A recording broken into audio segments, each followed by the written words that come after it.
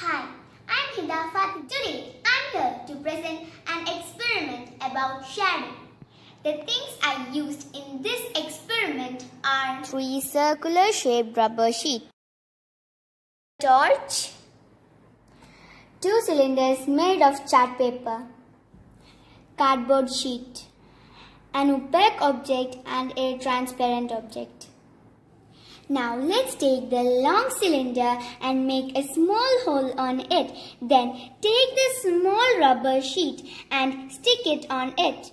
Then insert the torch into the hole of the small rubber sheet. Insert the big circular rubber sheet into the cylinder.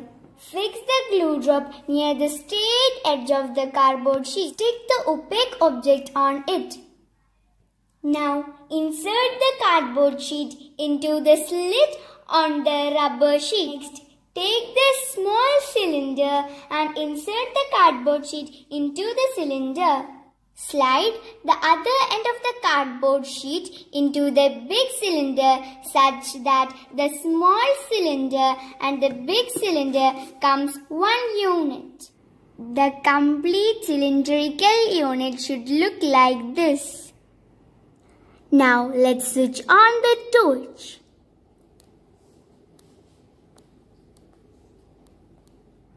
Now you can observe that the tree's shadow is short.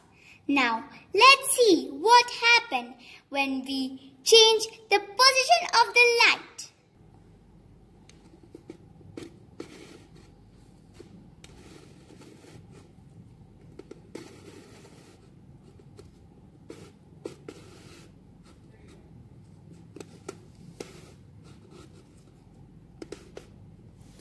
Now you can see that the position of the light is changed and the size of the shadow is also changed. What color is the shadow? Is it the color of the tree? No, it will always be dark, no matter what color is the object. Now let's replace the opaque object with the transparent object.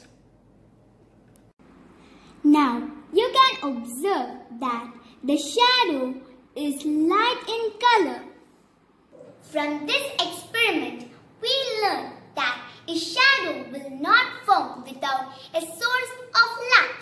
It is formed when the path of light is blocked by an object. The three main conditions for the formation of shadow are a source of light, an object